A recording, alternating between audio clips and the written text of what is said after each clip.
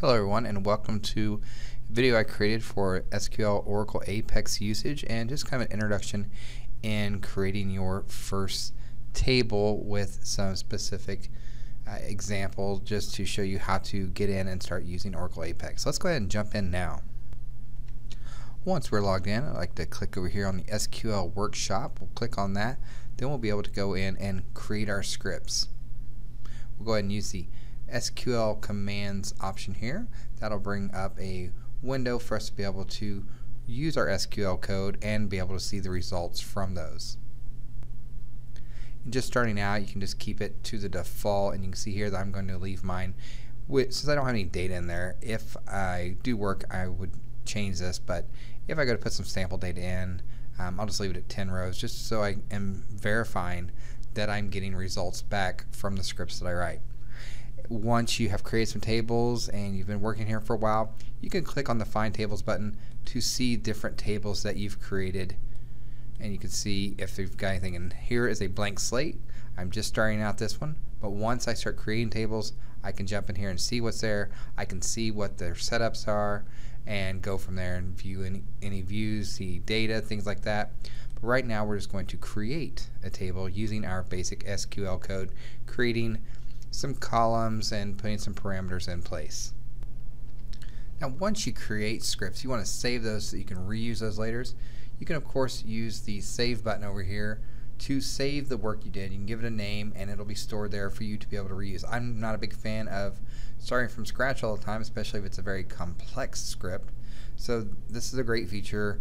Oracle Apex is just a intro tool for you to learn how to use SQL and using a Oracle database, but for our purposes we can do what we need to do, and you can even save your scripts and then export them and use them later on in you're working into a more enterprise level database system. So let's go ahead and start a table, and we're going to use the create table command. And usually when I write scripts, I want to keep everything capitalized just because it's easy to hit the caps lock button, and that's completely up to you. Or if you want to use whatever your organization's naming conventions are and whatever you have set up, you want to obviously adhere to those rules and make it clean for the next person who might see your work. And a lot of people will just use the capitalization for keywords, and then when you're writing your code just use lowercase. It just depends on your preference or what your organization uses. So I'm going to turn on the caps lock on mine. I'm going to do the first SQL keywords we need to use. That's create table. Nothing too trivial there. And I'm going to call this an employee table. Now I've got a table created. Now what I need to do, and it's however you prefer to do this, I like to hit the enter key, and I'm going to put my open parenthesis, hit the enter key for a new line, and put my close parenthesis, and then I'm going to end my script with a semicolon. And you can go up here and add an extra line or two in there if you like. That way you're saying, hey, I'm creating a table, it's called employee, and in here is all the information that I want populated into that table for my setup of the table, my design of the table. And I like to start on the next line, and here's where I'm going to start putting in those columns and their parameters. And I don't know, let's say for this one we're going to call, we have an employee, well, they need an employee ID, so emp ID underscore ID. That way you can see that that's the name that you want to show in your results, and it's called employee ID, and we can easily recognize that. The data type we're going to assign that, I'm going to assign it in numeric. We're going to keep it simple, and we're going to say that can be up to 15 characters, and this cannot be null. Now you could say, well, what if you're putting employees in and not assigning them a name, they haven't actually started yet? Well, that's up to your organization. For me, for this practical purpose of this video, I'm going to say that it cannot be null. There has got to be information there. Now I've got my first column created. Now I'm going to go down here, and it's up to you. If you already, you should have a design laid out before you come to the stage of actually creating the tables. Here I'm going to go ahead and add the other columns that I worked out during the design stages. I know that this is going to be that no other employee is going to have the same ID ever. So I could go ahead and create my constraint to set the employee ID is going to be my primary key. And to do that, since I know that's going to be my primary key, I'm going to create a constraint, and I want this to be named employee underscore PK for primary key. It is the SQL keywords, primary key of this table. And what's going to be my primary key? I'm going to be using the employee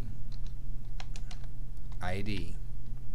Now I've designated that I need a constraint put on this table, and that I want the constraint to be called employee primary key, and that is going to be the primary key of my employee table, and I'm using the employee ID column for that primary key. So now my constraint's done. I have a table, I've got a column, I've assigned a data type, I've also put a parameter that it cannot be null, and I've created a primary key for this table. But now I'm going to add some more columns. If we've got an employee, well, they've probably got a first name. And I'm going to keep with this emp for employee naming convention. So I'm going to say emp underscore first name. And use whatever naming convention is best for you or what's been established by your organization. But I can read this, and having the underscores lets me know exactly what this is. So now I've given in the column a name. Now I'm going to use or assign a data type, and I'm going to use varchar 2, and I'm going to say that could be anywhere up to 30 characters for that parameter, and it cannot be null. They have to have a first name. Always end your line with a comma because there's more work to be done. We'll go down here to the next line, and I'm going to do, you guessed it, employee last name. I'm going to use the same data type, varchar 2. We'll say up to 30 characters as well. And when you assign this, this is really, when you're using these data types and specifying limits on data types, you're really looking at what kind of storage size are you wanting to use for your data. So if data limits aren't an issue, you can do whatever you want. I like to make sure that I keep things in a logical sense here. And we're going to say that that cannot be null either. So there has to be information that's input into those columns. All right, we're going to say that the employee has a hire date. So you could do emp underscore hire date. And I'm going to use this, the data type, real trivial here, date. I'm going to create another column for what department that employee is going to work in.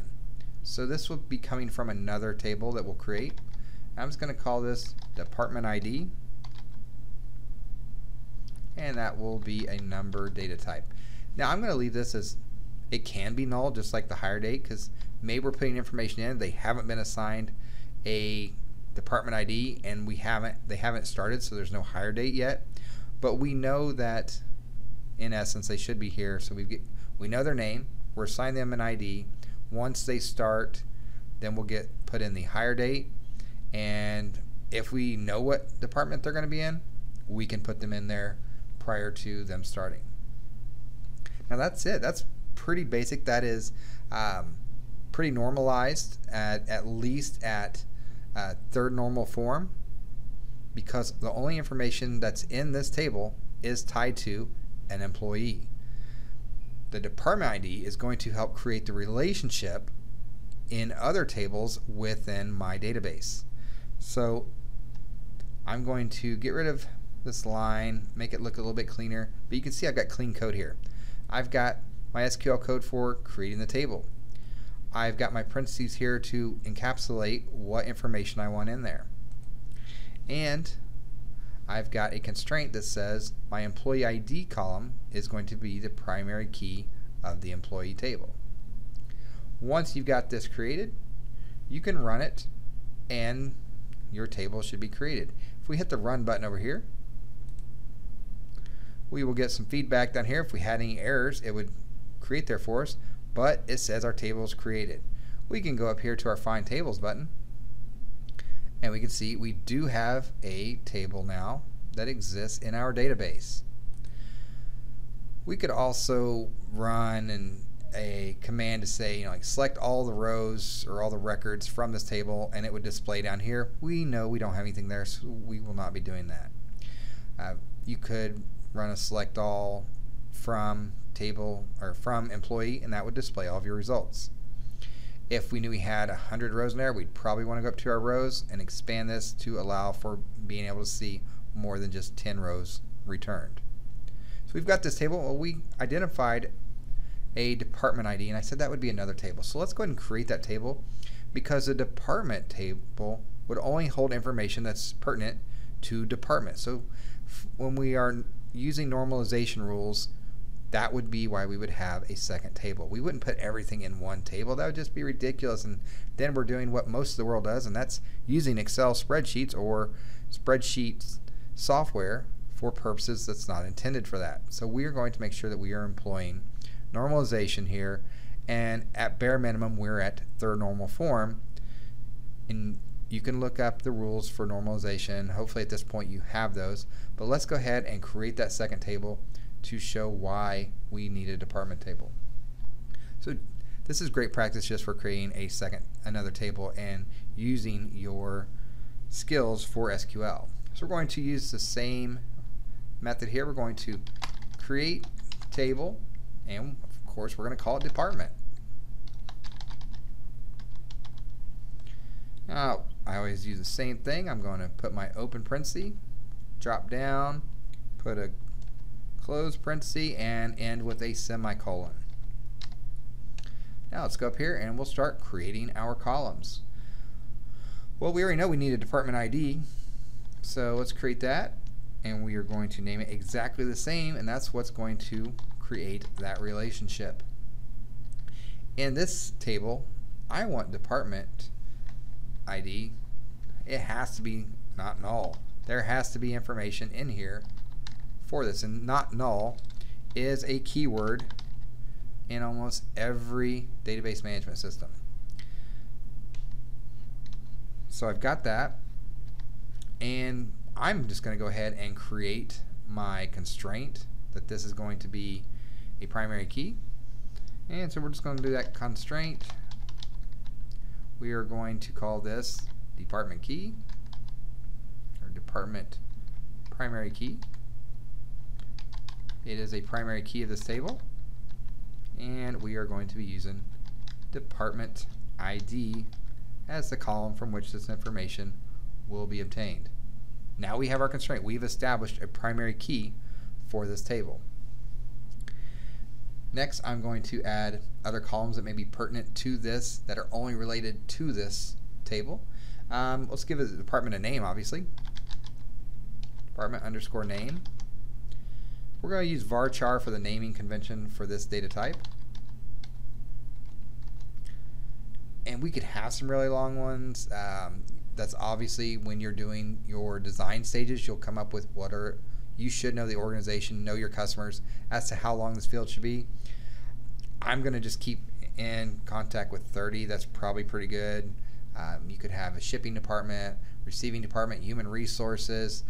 Maybe you got a logistics department, meteorological, engineering, astrophysics, dynamic, nuclear fusion. That would be quite a few characters. That might hit the 30 character limit. So you should know what your departments are, and of course I'm making up some crazy ones there. And really I don't think that there's much else to know. If we wanted a department supervisor ID, we would create another table for supervisors, and we would assign them to the department using the department ID. So that would be another table that we could use, and use department ID in that table as a foreign key, just like we did up in our employee table. Because it's a primary key here, if we use this key in another table somewhere, then it's a foreign key to that table, but it creates a relationship. So we have this. Now to run this, we have multiple scripts here, but to run this, we can simply select the script we just created. After we've checked it out and made sure that everything looks good, you can see right now I have a error because I haven't run it yet, but I did not put a comma here. So make sure to put a comma in between those rows. So if I select this, hit run, we'll see if I get any errors. It says the table's created. That's great. I can now see that I have multiple tables in my database. Well, that was just a very simple tutorial on how to use Oracle Apex and making sure to use those SQL skills to be able to work in your database. As I mentioned earlier, if I wanted to save the script, I could hit the save button over here and give it a name, and I will just say create table script. Put a description in here. This script, I'll say demonstrates SQL code for setting up new tables. Something simple, just so that when if you need to reference this, you know exactly what that script's for. I can click save and my script will get saved. Now if I want to refer back to it, I can go in and look at my previous scripts. I hope you found this video helpful and that you continue to work and develop those SQL skills. One thing that's great about programming language, and I consider SQL programming language because you are programming, creating input for output in a database, that you get to see immediate results. We did not have any errors. Was able to catch an error before I ran the script, but the database system would have caught that and given me an error. Well, thank you for following along this video, and I hope you found it helpful.